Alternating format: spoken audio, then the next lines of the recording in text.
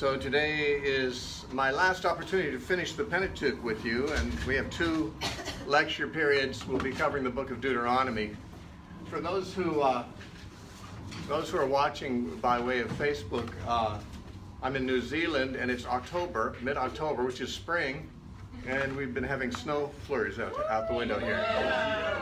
A lot of our students have never seen snow or have not seen it recently enough for their liking, and so they're very excited to see it.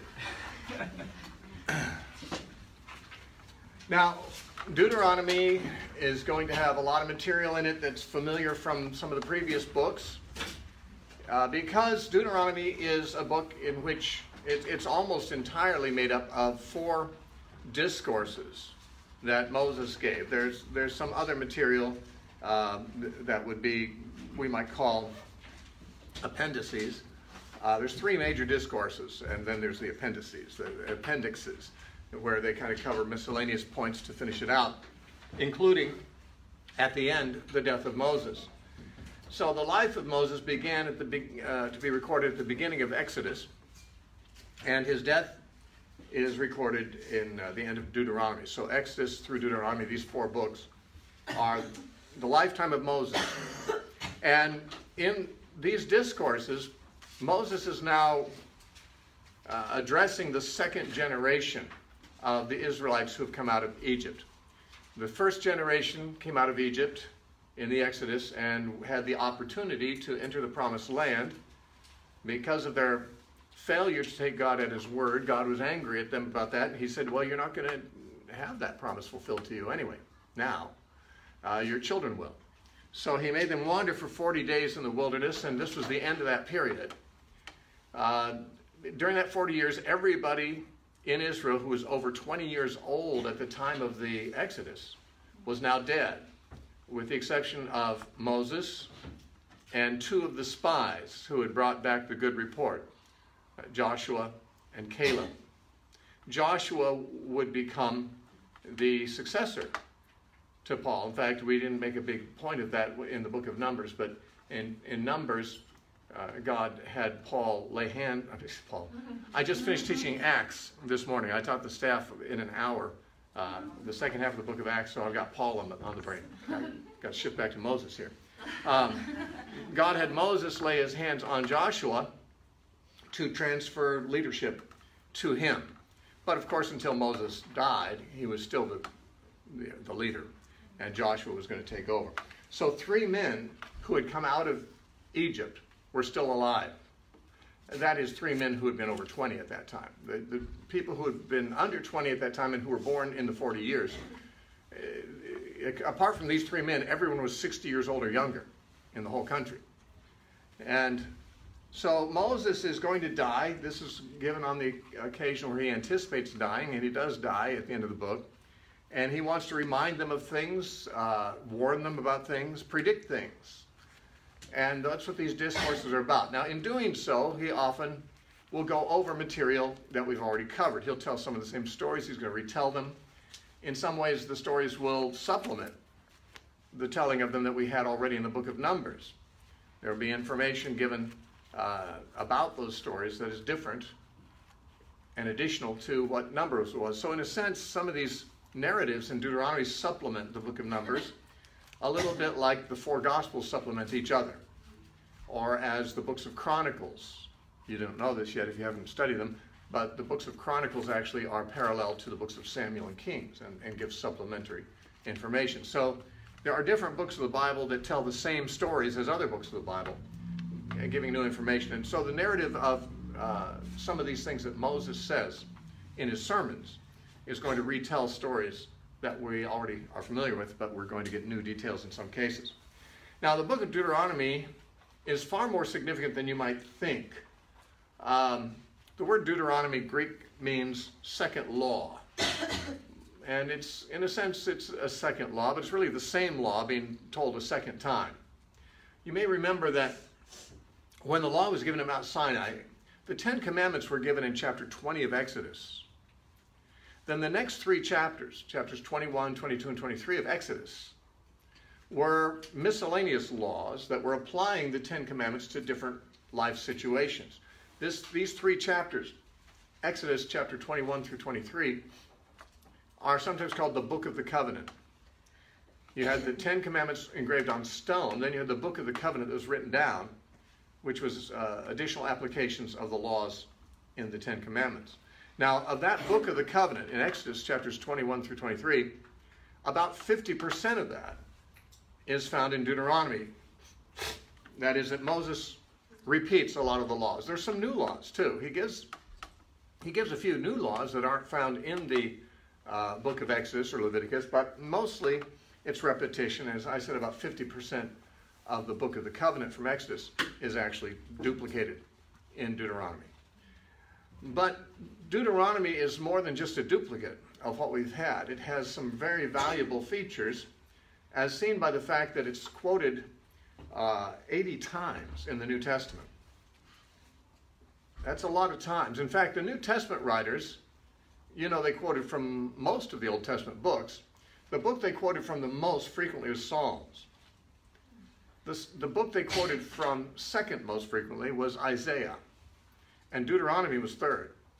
So you've got 39 books in the Old Testament. And the New Testament writers quote from most of them. But Deuteronomy holds the position of third place of the most frequently quoted books in the New Testament, 80 different times quoted in the New Testament. Now, Jesus himself quoted Deuteronomy 10 times in his teaching, and 3 of the times were when he was tempted in the wilderness. You know, when he went 40 days in the wilderness before his public ministry, and he was tempted by the devil. There are 3 temptations recorded in Matthew and in Luke, and each time that Jesus was tempted, he quoted Scripture. And each time he quoted Scripture, he quoted Deuteronomy, which is kind of interesting.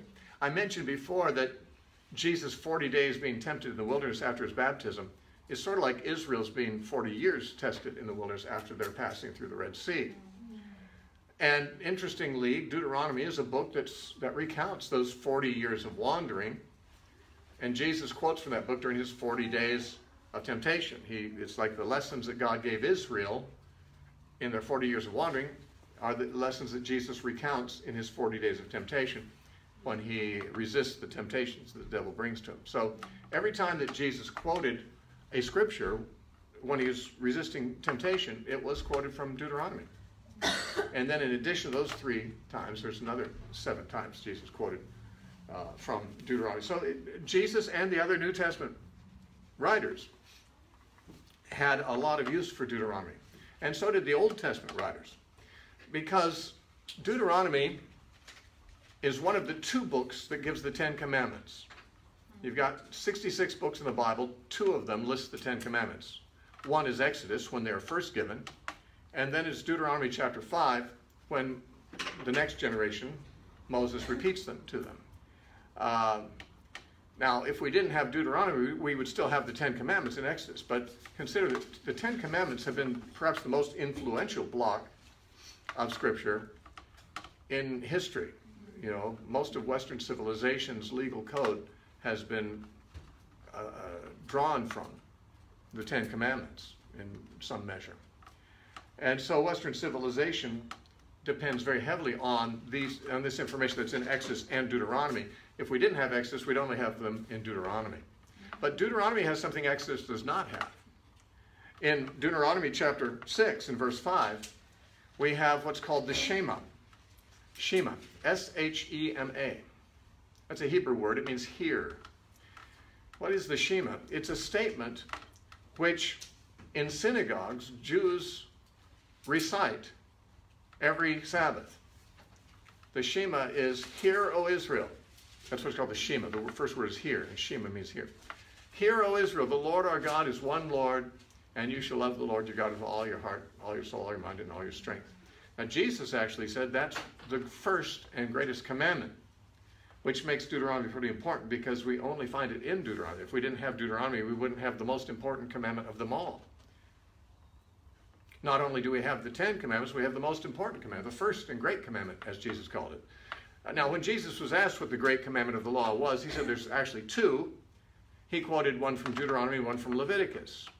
The Leviticus commandment was love your neighbor as you love yourself.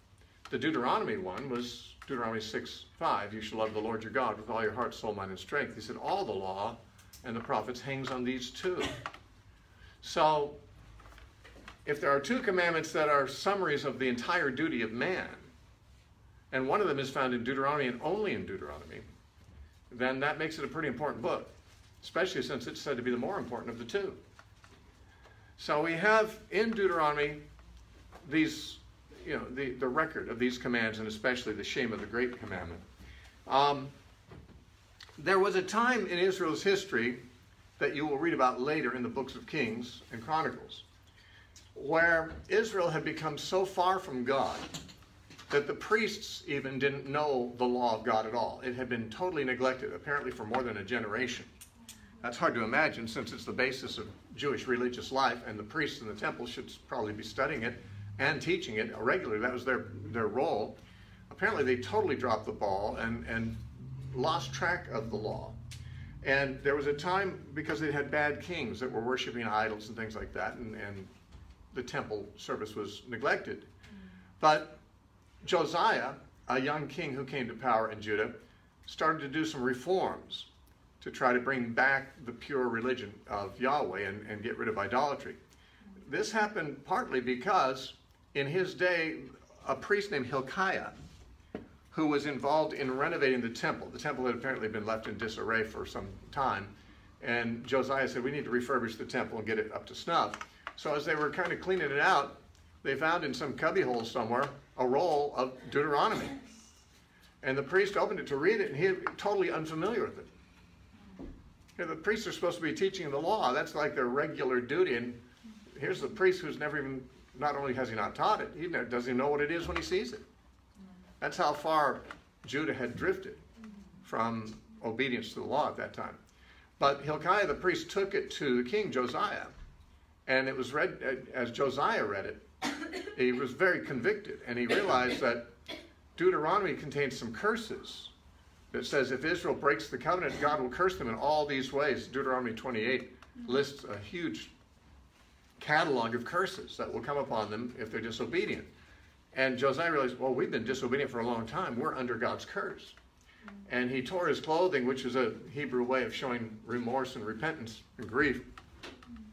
And he instituted reforms that were good for his generation. They didn't last, unfortunately, because after he died, Israel went back, or Judah went back to their evil ways. But during the life of Josiah the king, he got rid of the idolatry, he got rid of the fornication that was permitted and so forth in their culture. He got rid of a lot of things because of Deuteronomy. Deuteronomy actually brought about those reforms. So the book has had disproportionate influence on both Jewish history and Christian history. It's a very important book, obviously. Paul made some spiritual applications to some laws that are found only in Deuteronomy. And this is interesting too, because, I've mentioned there are moral laws and there are ritual laws. And we're not under the ritual laws. That is, we're not supposed to live under Jewish ritualism. We are, of course, obligated to live holy lives according to the moral standards that reflect God's character. But the ritual laws are not moral in themselves. And two of the laws in Deuteronomy we'd have to put in that category. One was you should not plow with an ox and an ass together, which has to do with farming. It doesn't have to do with morality. And the other one is you shall not muzzle the ox as it treads out the grain, which also has to do with the treatment of animals. Now, Paul quoted both of those passages, or he alluded to one and quoted the other. The law that he says you shall not muzzle the ox as it treads out the grain, he quotes it twice. It's an important one for him to make points with the Corinthians and with Timothy. In 1 Corinthians 9:9, he quotes it. By the way, the law is in Deuteronomy 25:4.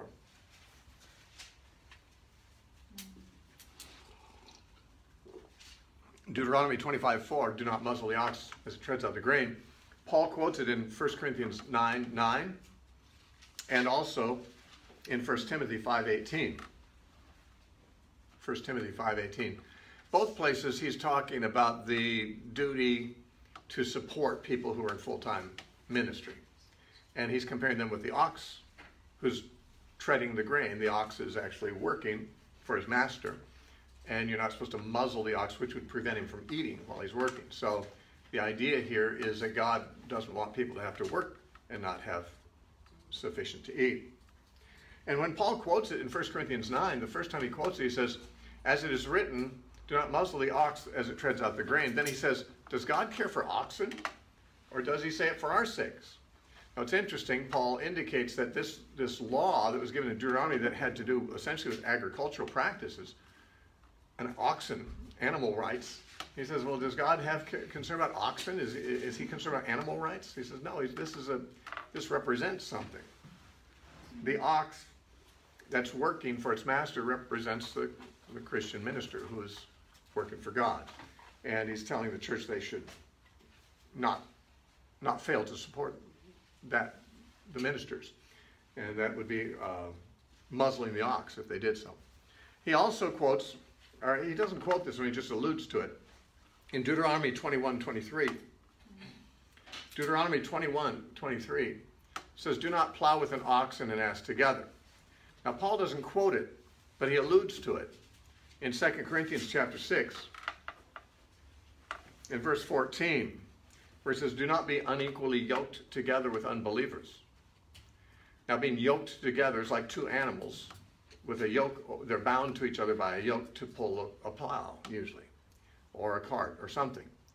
Now, the law said don't plow with an ox and an ass together. That is, you don't yoke together an ox and an ass. And the reason would be because an ox is a clean animal, an ass is an unclean animal. You're not supposed to mix things that are clean and unclean. It's a ceremonial issue. But Paul sees a spiritual lesson in it. He's saying, we Christians, we are clean. Non-Christians are not clean. We shouldn't be yoked together with unbelievers, because we're like the ox and they're like the donkey. So one's clean, one's unclean. So Paul sees these spiritual lessons. Now, Paul doesn't believe that treating animals this way is necessarily a Christian duty. We're not under the law, but there are lessons that God revealed, spiritual lessons that are embodied in these laws. And so as you read these laws, you may find some of the things that Paul didn't even mention, but he perhaps would have seen, just didn't have occasion to write about it. You may find that there's spiritual lessons in some of the laws, even some of the strange laws. For example, there's a strange law in Deuteronomy, chapter 21 and verse 23. And it says, cursed is everyone that is hanged on a tree. That's a very strange law. Cursed is everyone who's hanged on the tree. In the context, it's not talking about people being hanged by the neck till they're dead or even being crucified. It's talking about people who are executed or killed in war, and as a further indignity against their corpse, it gets hanged up on display. They didn't hang people in Old Testament times to kill them, but sometimes when somebody had been killed, a notorious enemy, they would hang up his body for display on a tree. And so it's not even talking about someone dying on a tree, but someone who's already been killed and they're hanging on a tree. But the line is, cursed is everyone who's hanged on a tree. Now, Paul is working in Galatians chapter 3 on the doctrine that Jesus took the curse of the law upon himself from us. He quotes this verse, and he also quotes another verse in Deuteronomy, which is Deuteronomy 27:26, which says, cursed is everyone who does not continue in everything written in the law. Okay, so there's a curse on those who don't keep the law, and there's a curse on those who are hanged on a tree. What does Paul do with that? It's kind of interesting. In Galatians chapter 3, verses 10 and 13, where he quotes these, he says in verse 10, for as many as are of the works of the law are under the curse, for it is written, cursed is everyone who does not continue in all things written in the book of the law. So that's Deuteronomy. Cursed is everyone who doesn't continue in everything. That means anyone who's broken a law is cursed. So we who are sinners, that's all of us, are under the curse of the law. Now, Paul wants to argue that Jesus took the curse of the law on himself for us. But how could he come under the curse of the law without himself sinning? The curse is on sinners, on violators. Jesus, if he was a sinner, would not be able to die in our place. He'd have to die for his own sins, not for ours. But how then could a person who does not violate the law, how could he come under the curse of the law? Well, Paul finds this other scripture in Deuteronomy. Cursed is everyone who's hanged on a tree. And he gives that one in verse 13. Christ has redeemed us from the curse of the law, having become a curse for us, for it is written, cursed is everyone that hangs on a tree. Now, although the statement, cursed is everyone who hangs on a tree, was not referencing Christ, it's a strange law. Why would that even be in there? Well, Paul thinks it was in there in order to show that a person could come under a curse declared by the law without being a violator of the law. Jesus didn't violate the law, but he was hanged on a tree, and technically the law curses him for that. Which means without becoming a sinner himself, he became accursed in terms of what the law said by being hanged. Therefore, he says, we were cursed. We had the curse of the law upon us because we violated the law. And the law says in Deuteronomy, cursed is everyone who doesn't continue in all things written in the law. Well, we haven't, so we're cursed. The curse of the law is upon us. Well, Jesus took the curse of the law on him without breaking the law. Because the Bible doesn't forbid a man to be hung on a tree. It just says a man who is hung on a tree is cursed. Well, Jesus got hanged on a tree. And so the curse of the law is upon him. And Paul, rather innovatively, indicates that this is how Jesus could be said to have come under the curse of the law for us. He took the curse upon himself. Now, in addition to these various ways that Paul uses things in Deuteronomy, there is the fact that one of the great prophecies about the Messiah from the Pentateuch is found in Deuteronomy. This is found in chapter 18, and there the Israelites are told that when Moses is gone and he's no longer able to get words from the Lord for them, that is, whenever they needed to know what God wanted, Moses could tell them. But when he's gone, what are they going to do? Well, they might be tempted to try to get guidance from occultists. And this is brought up as something that's not something that is open to them. He tells them don't do that at all.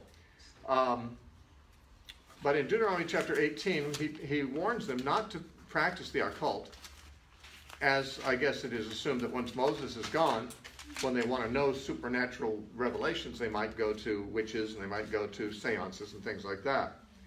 So he says this in Deuteronomy 18, we could start reading at verse 9. When you come into the land which the Lord your God is giving you, you shall not learn to follow the abominations of those nations. There shall not be found among you anyone who makes his son or his daughter pass through the fire. That is, sacrificing a baby to Moloch. That was called passing through the fire. Or a soothsayer, or who practices witchcraft, or a soothsayer, or one who interprets omens, or a sorcerer, or one who conjures spells, or a medium, or a spiritist, or one who calls up the dead. For all those who do these things are an abomination to the Lord. Okay? Then he says in verse 15, the Lord your God will raise up for you a prophet like me, like Moses, from your midst, from your brethren. Him you shall hear. Okay? So don't be going to the occultists, but God's going to send you another prophet like me when I'm gone. And you'll listen to him. This comes up again a little later in verse 18. God says to Moses in Deuteronomy 18:18, I will raise up for them a prophet like you from among their brethren, and I will put my words in his mouth, and he shall speak to them all that I command him. And it shall be that whoever will not hear his words, which he speaks, I will require of him. Now, this might be thought to refer to Joshua, because he seems to be saying that when I'm gone, you don't need to go to occultists. There will be another person like me who can tell you what you're supposed to do. Well, after Moses died, the only guy that was raised up as a leader in that generation was Joshua. But the Christians understood this prophecy to be fulfilled in the Messiah. And apparently the Jews did too. although the Jews didn't recognize Jesus as the Messiah, they believed it was referring to the Messiah. Apparently Joshua being seen as a type of the Messiah, and he certainly is. Joshua is a type of Christ. But the Jews, because of this promise in Deuteronomy 18, anticipated a prophet. Now, some of them thought it'd be the Messiah, some were not so sure. Because Moses doesn't say it's the Messiah, just said there'll be a prophet like me you're going to have to listen to. And the rabbis, by the way, their views of the Messiah in Jesus' day were very all over the map. There were lots of different views of what the Messiah is going to be like. One of the things that caused confusion is they saw prophecies that spoke about a Messiah who would die and suffer. But there are other prophecies about a Messiah who would be a victor over all his enemies and rule forever. They couldn't quite put that all together. There were rabbis in Jesus' day who taught that there's going to be two Messiahs. One they called Messiah ben David, which would be the ruling Messiah. Ben means son of. So the Messiah, son of David, would be the ruling Messiah. And Messiah ben Joseph, they said, would be the suffering Messiah. That's just a tradition the Jews had. They're not correct. They're just trying to harmonize all the Old Testament information about the Messiah and say, how can all this be true? So some thought there were two. Some thought it would just be a man like David. Some thought it'd be a heavenly being who comes down. There's all kinds of different views of the Messiah. Some thought the prophet that Moses spoke of would be the Messiah, and some weren't so sure. You might remember in John chapter 1 that the Pharisees came to John the Baptist. They said, "Are you the Messiah?" And he said, "No, I'm not the Messiah." They said, "Are you Elijah?" He said, "No, I'm not Elijah." They said, "Are you that prophet?" He said, "No." Now that prophet is referring back to Deuteronomy 18. They knew that there was someone that Moses said was going to come who's going to be the prophet. They obviously were distinguishing between him and the Messiah because they asked, "Are you the Messiah? Are you Elijah? Or that prophet?" Now when Jesus fed the multitudes, the 5,000, in John chapter 6 it says that they said, "Surely this is that prophet who is to come." Mm-hmm. They identified Jesus as the prophet. It's not clear whether they thought he was going to be the Messiah, but they seemed to, because it says they were going to come take him by force and make him king, which would have been putting him in a messianic position. So there was confusion about that, but not in the church there wasn't.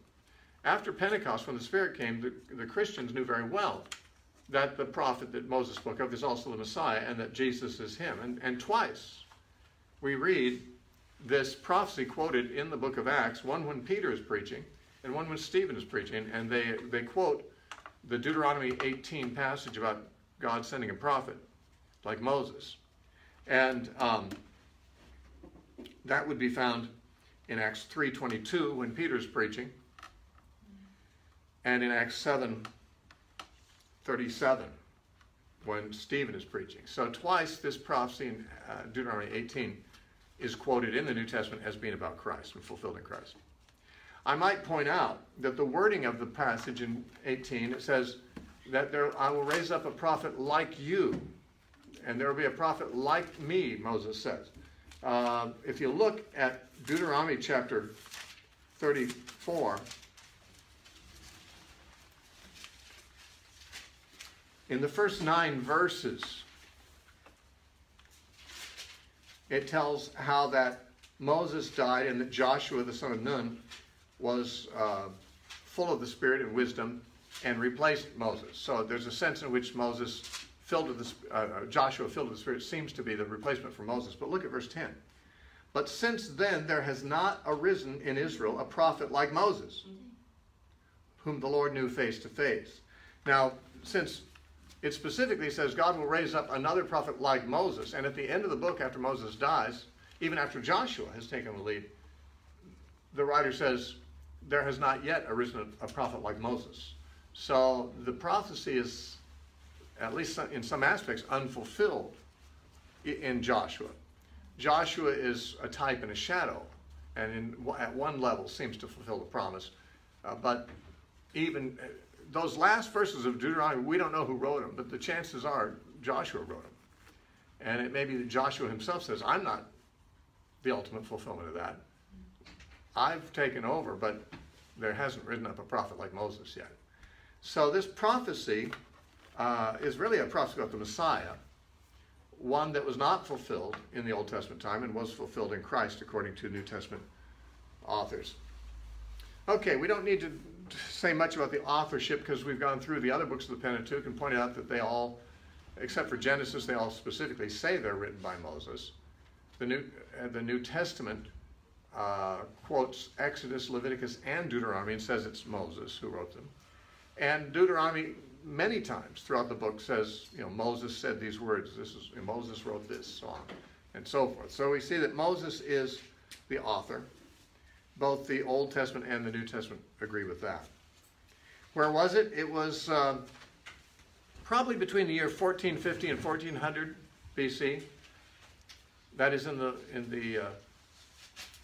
we'd have to say the late 15th century BC. And it was when they were encamped on the plains of Moab, right across the Jordan River from Jericho, which is also where they were when Numbers closed. So they're still there. They won't be for very long because within a month of this time they cross the Jordan and they begin their conquest of the land under Joshua's leadership. But at the time that Moses gives these speeches, they are still not in the promised land. And they're just short of it, actually. Now it says in chapter 1 and verse 2 of Deuteronomy that the distance between Egypt, where they began, or Mount Sinai actually, the distance between Mount Sinai and Kadesh Barnea, which is where they were when they sent the spies into the land, is 11 days walk. The distance is actually about 165 miles. So 11 days is calculated to be about 15 miles a day. You can walk more than 15 miles in a day, except when you've got a lot of sheep and children and things like that, you move more slowly. So the writer of Deuteronomy considered that 15 miles was a good day's walk for them, and they could have done it in 11 days. And we know that was 165 miles just because it can be measured. So they could have gotten there a lot earlier. They didn't have to wander for 40 years in the wilderness. They could have gone right into the promised land a couple of weeks after they left Mount Sinai if they had been more trusting. And their failure to do so, of course, is brought up as a lesson to us both in 1 Corinthians 10 and in Hebrews chapters 3 and 4. That their mistake and their failure is a warning to us, we're told. So, and of course the last thing about the setting is that Moses was about to die. I've already mentioned that. So that's what we've got. Now, before we go through the book, I want to bring out something that scholars ever since the mid-1900s have been saying about Deuteronomy. A teacher who doesn't bring this up would be considered to be irresponsible. Though I have to say, I don't place as much stock in it as some do.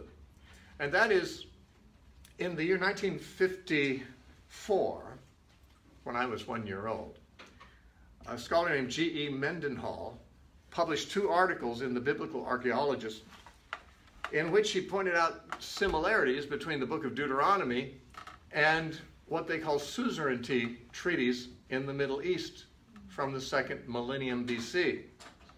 Now, the 2nd millennium BC would be between 1000 and 2000 BC, between the time of David and the time of Abraham. In other words, these stories happened during the 2nd millennium BC. And it is known that when a great nation would conquer a lesser nation and bring them under their rule, the lesser nation would be called a vassal, and the greater nation would be called a suzerain. So if, for example, when Babylon conquered the regions, or Assyria did, or Egypt, these great nations conquered lesser nations, and they put them under tribute. Basically what it meant was that these nations had to be loyal to the great king and had to pay tribute to him. And the conquered, subjugated nations were called vassals, and the great nation was called a suzerain.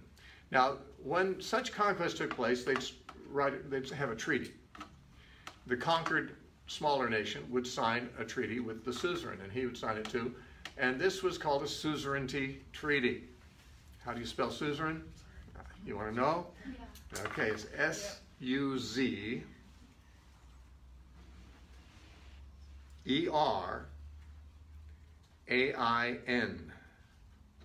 S-U-Z-E-R-A-I-N, suzerain. And if you want to say suzerainty, you put a TY at the end of it, suzerainty treaty. That's a treaty between a suzerain and its vassals. Now, the thing is, archaeologists have examined a lot of these ancient suzerainty treaties and see that they all follow a certain legal structure. They all have the same features in the same order in these treaties. And what Mendenhall was saying in 1954 is that Deuteronomy kind of follows that same structure. And therefore, one could argue that Deuteronomy is written to be like a suzerainty treaty between God and Israel. God being the great king, Israel being the vassal kingdom under him. Now, the main value of this particular observation would be that God is the king of Israel, and that's not new information here. When God first called them out of Egypt at Mount Sinai, he said, if you keep my covenant and obey my voice, then you'll be a kingdom to me. Kingdom of priests, you'll be a nation of my own. So, you know, to say, well, God was their king, and they were vassals under God, is not really introducing anything that we didn't already know.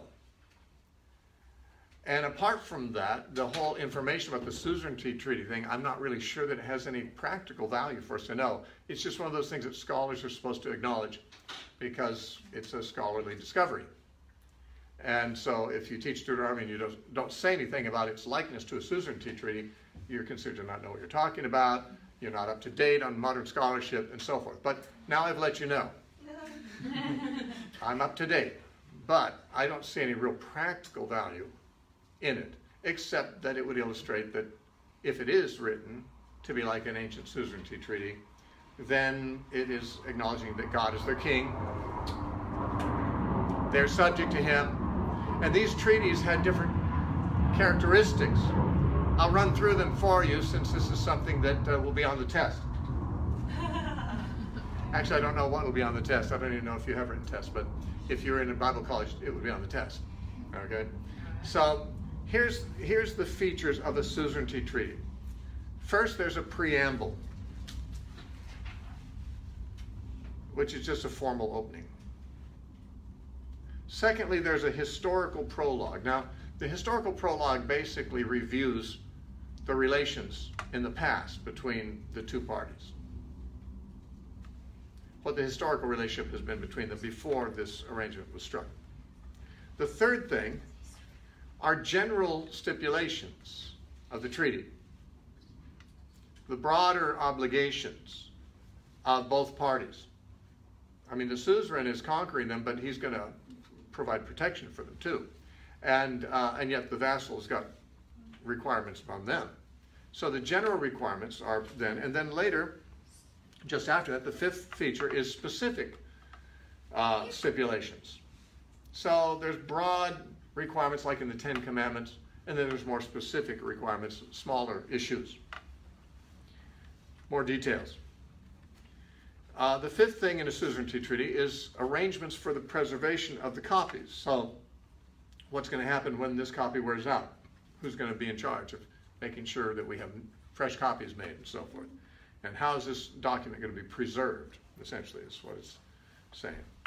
The sixth part of the suzerainty treaty issues blessings upon the parties if they fulfill the terms of the treaty, and curses upon them if they do not. This is a major feature of Deuteronomy when you get to chapter 28. And then at the very end, there's just a review of all that, all the above, you know, everything, and it's kind of reviewed at the end and summarized. And so this is how these treaties were laid out. It can be said that Deuteronomy follows that general order. Now, I would say this. I agree that it follows sort of the general pattern. There are exceptions, though. There are parts of it that don't really, to my mind, fit the pattern perfectly, but I have no interest in disproving this connection or proving it. It's not an important one to me. It's important to people who want to show that they're up to date on scholarship about Deuteronomy. I'm not interested in proving that, but But I didn't want to be, I want to be invited back, and if I didn't say that, I'd be considered to know nothing about the subject. All right? So, now we should go through the book. And it's a pretty long book, as a matter of fact. Chapters 1 through 4 are sort of the introduction to the book. It could be said to be Moses' first discourse. There are 3 more. But, well, I shouldn't say chapters 1 through 4. Chapter 1, verses 1 through 4 is the introduction. Then the first discourse begins at chapter 1, verse 5, and goes through chapter 4. So essentially chapters 1 through 4 are the first discourse. From chapter 1, verse 5 to chapter 4, verse 40 is the first discourse of Moses, really. There are 4 verses of introduction at the beginning. Now, the first discourse, Moses is reviewing things. He reviews the Exodus. He reviews the fact that there was a time when he appointed subordinates to himself to kind of take on the court cases that people were bringing to him. He was being worn out by too much activity of that kind. So he had appointed rulers over tens and rulers over 50s and rulers over hundreds and rulers over thousands. You may remember that from Exodus 18, really. That was actually Jethro's suggestion to Moses. It was Moses' father-in-law that came up with the idea. But Moses doesn't mention Jethro. He just says, I did this. And then he talks about the spies going into the land of Canaan. And he indicates that he actually mentions that they came to him and wanted to send spies into Canaan. Now, when we actually read about this in the 13th chapter of Numbers, there's no mention of the people asking for it. It just says God told Moses to send spies in. And so is this a contradiction? Well, people who look for contradictions could call it one. I don't look for them. I find ways to harmonize them if possible, and this is not difficult. Apparently the people came to Moses and said, let's send spies in. Well, probably Moses thought this doesn't sound like a very faithful thing to do. God's promised us, why do we need spies? But he consulted the Lord, and the Lord said, do it. So Numbers tells us that God told him to do it. Deuteronomy tells us that the people were the ones who suggested it first, but did not deny the fact that God then told him to do it. So he goes through and he tells about how they were faithless, how the 10 spies brought back the evil report, and how God made them wander in the wilderness for those 40 years. And that's largely what he's retelling in the first 4 chapters. We don't need to go over it in detail. The last part of chapter 4, verses 41 through 43, are not really part of that discourse. Well, chapter 41 through 43 is just a recitation of the cities of refuge. We already know about the cities of refuge, and it mentions them again at the end of chapter 4. Also, chapter 4 ends with an introduction to the second discourse. So maybe the chapter division could have been more fortuitous, but chapter 4, verses 44 through 49, introduces the second discourse. Now, the second discourse is quite long. It's chapters 5 through 26. That's the second discourse. The first one is only 4 chapters. The second one is like 25 or 20 chapters, 22 chapters, I guess it would be. And in this discourse, it's mostly review and expansion on the laws that God gave, beginning with the 10 Commandments, which are listed in chapter 5. And then more laws, 20-something chapters of laws are given there. We will go and look at them a little more closely, but I want to just give a broader outline first. After the second discourse, chapters 27 through 28 are the blessings and curses that they can anticipate. If they're faithful, they'll have great blessings. If they're unfaithful, they'll have great curses upon them. We'll say more about that also in a little bit. Then we have the third discourse. Pardon? Which chapter was it? 27 and 28. Chapters 27 and 28 are the blessings and the curses. The third discourse is only 2 chapters long. It's chapters 29 and 30.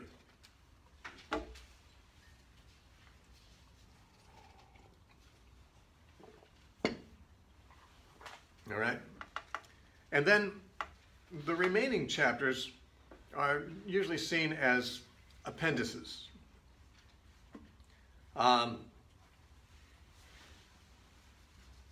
Chapter 31, verses 1 through 29, is instructing the priests and the Levites and Joshua about what their duties are going to be.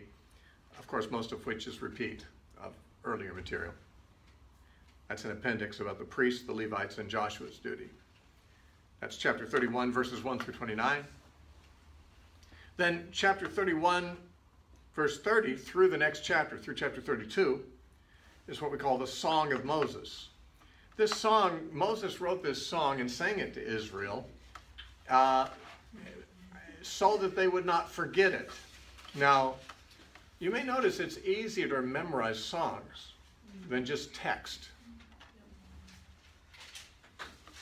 There's something about setting something to music and having it in poetic form that somehow makes it a little harder to forget. And so that may be why he did it. He put it in song. And this song reminds them of how God had saved them out of Egypt, but it also reminds them about all the times they've rebelled against him during the 40 years of wandering. And it's a kind of a rebuke to them and a warning about their future. And in fact, it actually predicts their failures in the future. So that's the second appendix, would be the Song of Moses, chapter 31, verse 30 through chapter 32. The third appendix would be Moses' blessing on the people, just like Jacob in Genesis 49 blessed his 12 sons before he died. So Moses blesses the 12 tribes, and it's sort of like Genesis 49. The blessings are not identical, but they kind of have the same tone to them. It reminds us of Jacob blessing his 12 sons. Here Moses blesses the 12 tribes in chapter 33. That's the third appendix. And the fourth appendix would be just the death of Moses, which is chapter 34, which is told rather briefly. We're told that Moses, when he died, God took his body and hid it. Didn't let anyone know where it was hidden. He was first allowed to go up on Mount Pisgah and look across the river and see the promised land on a clear day. Moses kept begging God, couldn't you let me go into the promised land? And God said, no, because you struck the rock that time. You don't bug me about this anymore, he finally said. And Moses is still kind of bitter about that, because he keeps saying, when he's telling the Israelites the story, he says, God was angry at me for your sake. God was very angry at me for your sake, he keeps saying. Meaning that because I had misrepresented God to you, God was offended on your behalf and he's angry at me. So Moses didn't seem to really get over that. It was a great disappointment to him. But he did get to see the land before he died. And once he saw the land, the Lord took him. Not into heaven. I mean, that is, he didn't go up like Enoch or something like that in the sky, or Elijah. But he died, and God buried him somewhere, and no one knows where. That's interesting, because everyone knows where Abraham and Isaac and Jacob are buried. But Moses' burial was kept a secret as far as its location. This is very possibly to prevent the Jews of later generations from making it a shrine and worshiping it as a place that, their founder, they always had a tendency toward idolatry, and God may not have wanted them to know where it was for that reason. Anyway, this is the general outline. Now, I just want to go through the various chapters and tell you what, in general, they contain, especially in the first discourse, which is the long one, because that's like 20-something chapters. So, to simply say that the second discourse is a review and explanation of stipulations, that's how I summarized it. It doesn't really tell you much about the content. So we're going to go through that discourse. Chapters 5 through 26 is the most important section. So It'll be brief, though, because I do want to give you, remember I mentioned I want to give you guys a Q&A if I can at the end. I'm going to try to go through this as quickly as possible. When you come to chapter 5, that's after the first discourse is closed. That's after the cities of refuge have been discussed. Now Moses starts his second discourse, and it starts by reminding them of the Ten Commandments. These 10 commandments, not surprisingly, are the same as the 10 commandments given to them in Exodus chapter 20.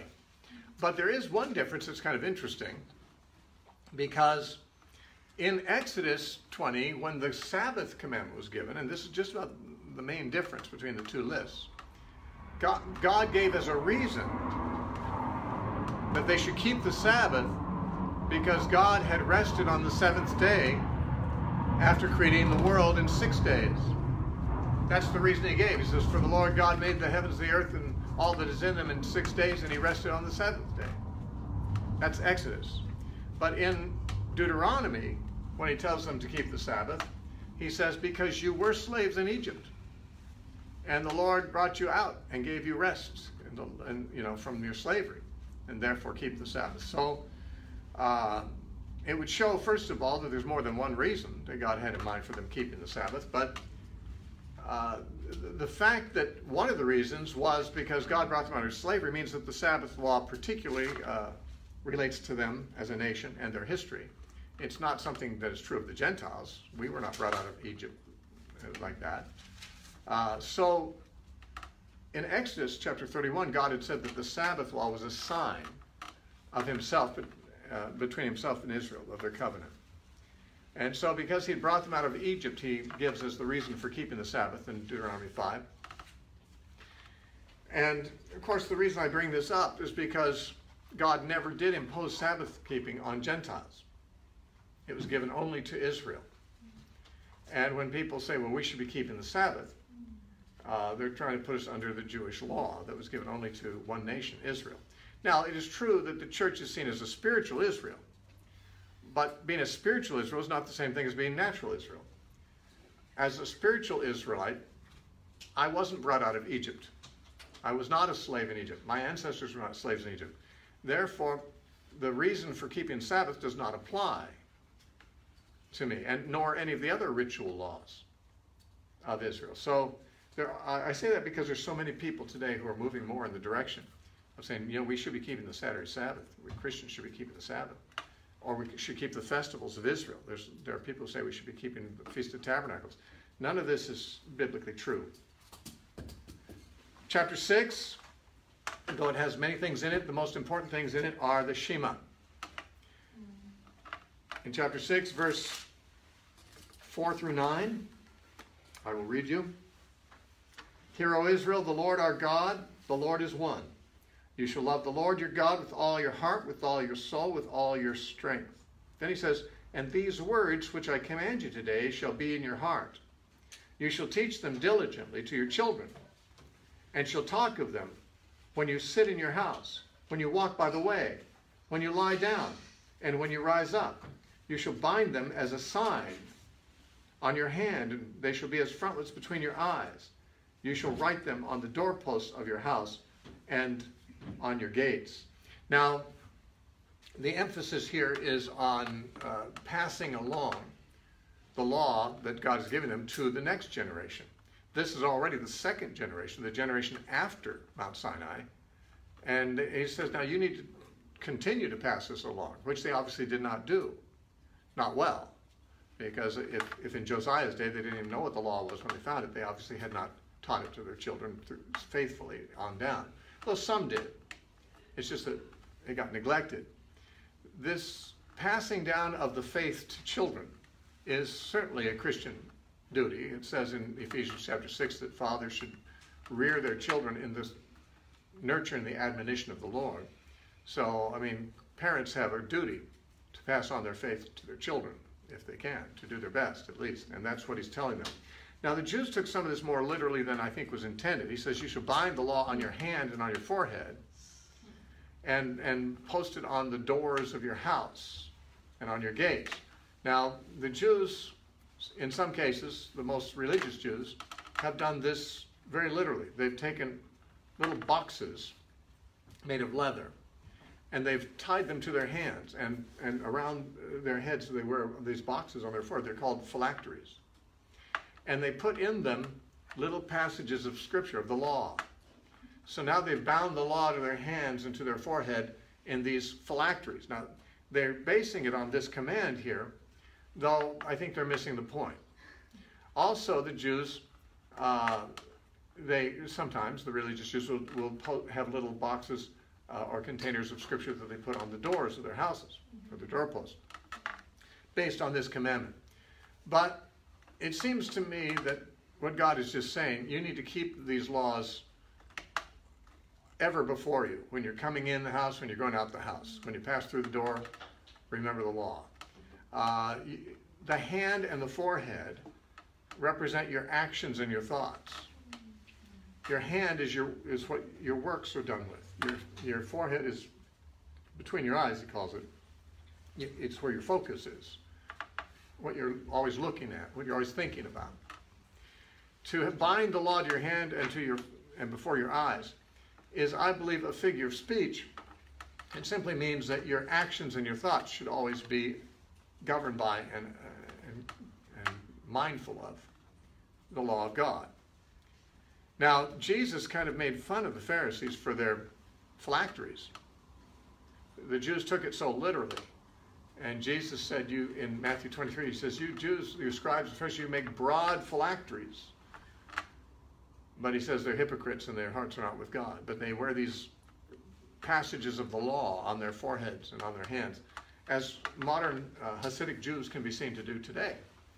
At least in Israel. You probably find it in other countries too, but not so often. But in Israel, you'll certainly see Jews walking around with these phylacteries on their heads based on this Scripture. But I think they're missing the point. It's not, God doesn't care that you have written Scriptures tied to your forehead, but that the law is on your mind. And your hands are bound to it. That is, you're governed by it. That's what this command, assuming, is thought to mean. Now, chapter 7, perhaps the main thing that we would get from chapter 7 is that God chose Israel not because of anything good they had done, nor because of any particular promise they showed to be a great nation. He says, you were a small nation. I didn't choose you because you're a big nation or a righteous nation. He says in verse 6, you are a holy people to the Lord your God. The Lord your God has chosen you to be a people for himself, a special treasure above all the peoples of the face of the earth. The Lord did not set his love on you, nor choose you because you were more in number than any other people, for you were the least of all peoples. But because the Lord loves you, and because he would keep his oath, he swore to your fathers. Okay, and he promised them, and he kept a promise to them. Now, the point here he's wanting to make is that they should not think that they are something really great because they happen to be God's chosen people. God didn't choose them because of anything about them that was very great. They weren't a big nation, they weren't a more righteous nation than others, and therefore the idea is, don't get proud. In fact, be humble. God chose you despite the fact that you had nothing about you to commend yourself to him. And therefore, there's nothing to be arrogant about.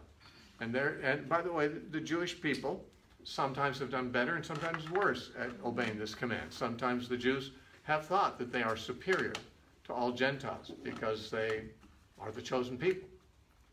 And this is an attitude that Paul had to deflate in his Jewish readers in the book of Romans. He pointed out to them, just because you have the law, you think you're a teacher of babes and an instructor of fools, and that you're wiser than other people. He says, but you have the law, but you don't keep the law. He said, a Gentile who keeps the law is a better Jew than you are. Even though you're Jewish, you don't keep the law.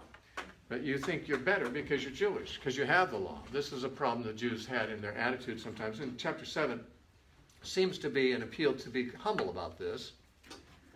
And then chapters 9 through 11, I won't go into detail about. It's basically a catalog of the mistakes they've made, the times they rebelled, how many times they grumbled and God had to punish them. Those stories are largely found in Exodus and in Numbers. He reviews some of those in chapters 9 through 11. When you come to chapter 12, he says repeatedly something about the place that the Lord shall choose to place his name. Now, he's basically saying when you are settled in the land of Canaan, which they would be soon after this, you need to bring your sacrifices to the place that the Lord chooses to set his name.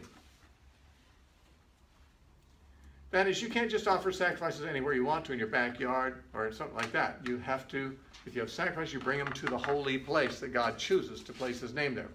Now, what's interesting about this, you know, I told you liberal scholars don't think that Moses wrote this, but that, you know, it was a much later writing based on traditions that came down, and it was written hundreds of years, thousands of years, even after Moses' time. Over 1,000. And yet, after David's time, Jerusalem was clearly the holy place where the temple was built and where it was the holy place where they brought their sacrifices. And any Jew writing this chapter after David's time and making this stuff up, in other words, they wouldn't be so obscure about the place that the Lord's going to choose. Moses didn't know where God was going to choose because he lived before they settled in the land. And so he speaks vaguely. You shall always bring it to the place that the Lord shall choose to place his name. Anyone writing after the time of David would say, to Jerusalem. To Jerusalem, where the temple is. But this was written apparently before that, as of course it claims to be. And Moses couldn't identify Jerusalem. In fact, when they came into the land, they didn't conquer Jerusalem right away either. The tabernacle was in a number of places, at Nob and at Shiloh and different places. So eventually when David came along and became king, he conquered the city of Jerusalem and made that the capital, and that's where Solomon built the temple later. But anyone writing this at a later date than David's date, giving these instructions, would have said Jerusalem. But the fact that the chapter shows no knowledge of Jerusalem indicates, of course, it's written earlier than what critics sometimes think it was. Chapter 13 begins by warning about false prophets, and it goes into warnings against idolatry. Now, false prophets were usually simply prophets that would lead people to worship false gods. We think of a false prophet as just someone who says something's going to happen and it doesn't happen. Well, that's one way to note a false prophet. If they prophesy something that doesn't happen, then they're false. But the false prophets had a motive. They wanted to lead people to follow other gods. And they wanted to compromise the pure religion of Judaism with other religions. And they were often motivated by this because the other religions were so much more sensual. Most of the other gods were worshipped by having orgies and getting drunk, whereas worshiping God required you to live a holy life. So there was always those in the Jewish community who would like to have had the morality of the law loosened up a little bit, and so they could fake, or maybe even really under demon power, they could prophesy things that would cause people to go the wrong way. And sometimes they would even show signs and wonders correctly. Now I want to say this, before we look at chapter 13, if you look at 18, you remember that that's the chapter where Moses says God will raise up another prophet like me. But in that context, he told them to be careful because there's going to be false prophets too. And he says in verse 20, Deuteronomy 18:20, but the prophet who presumes to speak a word in my name, which I have not commanded him to speak, or who speaks in the name of other gods, that prophet shall die. And if you say in your heart, how shall we know the word which the Lord has not spoken? When a prophet speaks in the name of the Lord, if the thing does not happen or come to pass, that is the thing which the Lord has not spoken. Okay, so if a prophet predicts something in the name of the Lord and it doesn't happen, then God didn't inspire him, because God's prophets would not make mistakes like that. So one way to recognize a false prophet is he predicts something that doesn't come true. But chapter 13 makes it more confusing in a little bit, because this prophet he talked about in the opening verses predicts something that does come true. But he's still a false prophet for reasons that we'll see. Chapter 13 says in verse 1, if there arises among you a prophet or a dreamer of dreams, then he gives you a sign or a wonder. and the sign or the wonder that he gives you comes to pass. Okay, so this time it doesn't fail to come to pass. It says, of which he spoke to you, saying, let us go after other gods, which you have not known, and let us serve them. You shall not listen to the words of that prophet or that dreamer of dreams, for the Lord your God is testing you to know whether you love the Lord your God with all your heart, with all your soul. Now this is interesting because he's describing a false prophet. Now I want to make clear, the term false prophet, which is found several times in the New Testament, is not found in the Old Testament. That is, the phrase false prophet is not an Old Testament term. It just talks about prophets. But many of the prophets are false. And it tells you, anyone who prophesies is just called a prophet. But there's some of them are from God and some are not. Some are true prophets, some are false. And he says one way you know they're false, we saw in chapter 18, is if they predict something that doesn't come to pass. In chapter 13 it says, even if they predict something that does come to pass, if they're leading you to worship other gods, they're false. Now he says, don't believe them. And you'd think he would say because they're inspired by demons or something like that, which they might in fact be. If they give signs and wonders and it comes to pass, they might have demonic power. But he doesn't even mention the devil's activities here. I mean, he doesn't identify the devil or the demons. He just says, this situation arises because God is testing you. God allows deceivers to be among you, just like he allowed the devil to be in the garden with Eve. He allows us to be tested. The whole purpose that God created us for is that we would reign with him, but we can't reign with him if we're not loyal. He's got to test our loyalty. Eve was tested and she failed. Israel was tested many times and failed. We don't have to fail. God warns. Moses says, listen, if a prophet comes up and says, go after other gods, that's not a good prophet to follow. Don't do it. God is testing you to see if you love the Lord with all your heart and soul. It may, in fact, be a demonically inspired prophet, but he doesn't mention that. He basically just says, just know that the reason that prophet is there is because you're now being tested. Your loyalty to God is being tested. And then he goes on the rest of the chapter to talk about idolatry and how they should have a zero tolerance for idolatry. If anyone, even in your family, says, let's go worship other gods, kill them, basically. I mean, it's the death penalty for idolatry, and that's what chapter 13 gives us. Now, Israel didn't follow that zero tolerance policy. They didn't obey. And because of that, they had false prophets a lot in their later history. In fact, at one time, they had 4,000 prophets of Baal. Elijah had them all killed because the law says they should be. They're advocating worshiping other gods. That's a death penalty. That's a capital crime. So we have the false prophets and the idols and zero tolerance for idolatry in chapter 13. Chapter 14 goes through that list of clean and unclean animals. It was also in Leviticus 11, determining an animal that was clean or unclean. A mammal had to have two characteristics to be clean. A mammal had to have a cloven hoof and chew the cud. In my opinion, this speaks symbolically. Chewing the cud, you know what chewing the cud is? Cows do it. Goats and sheep do it. That's why they could be clean animals. And they also have a cloven hoof, a split hoof. Chewing the cud is where certain animals have multiple stomachs. And, you ever wonder how a cow can produce so much protein for us to eat when it only eats grass? Where's all that protein come from? How can it eat grass, which doesn't have very much protein, and produce all that meat? Where does that come from? Well, it comes from the grass. But they have to get a lot more out of the grass than you would get eating that grass. They've got to take all the nutritional value from the grass and draw it out. So what they do is they chew it, they swallow it. As I understand, it goes into one of their stomachs. But then they regurgitate it into their mouth and chew it some more and swallow it again.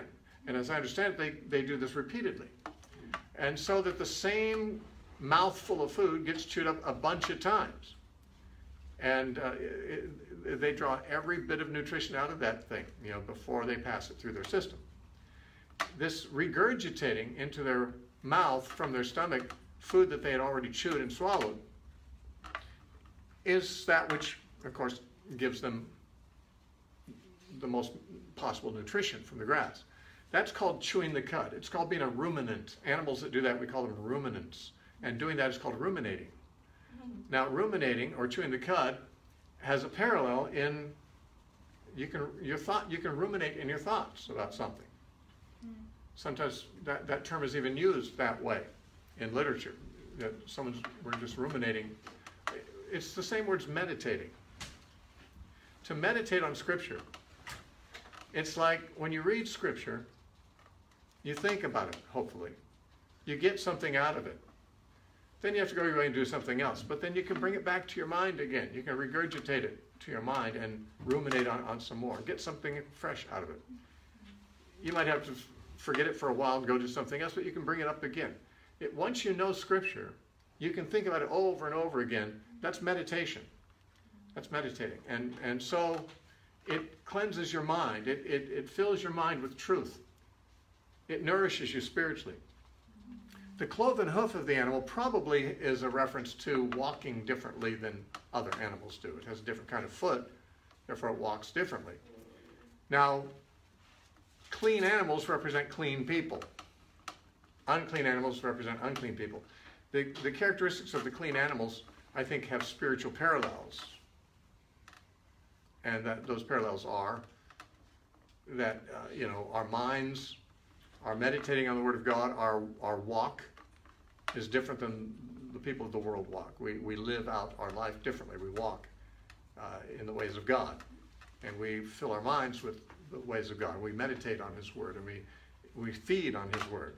People who feed on His Word and who walk according to His Word would be, no doubt, those who have the spiritual characteristics that are symbolized by an animal chewing the cud and having a divided hoof. All right, well, we're going to take a break here. But chapter 14 just goes over the clean and unclean animal laws, which, again, is a repeat of Leviticus 11. And at the end, it talks about the tithing, which we've talked about in Numbers also previously. I guess this is the point where I'll give you a break. I always hate to break it, but we've got to do so at some point. So we're going to take a break at this point, and we'll come back and finish it up next time. And if we're lucky, we'll have time for Q&A, but I'm not so sure about that. We shall see.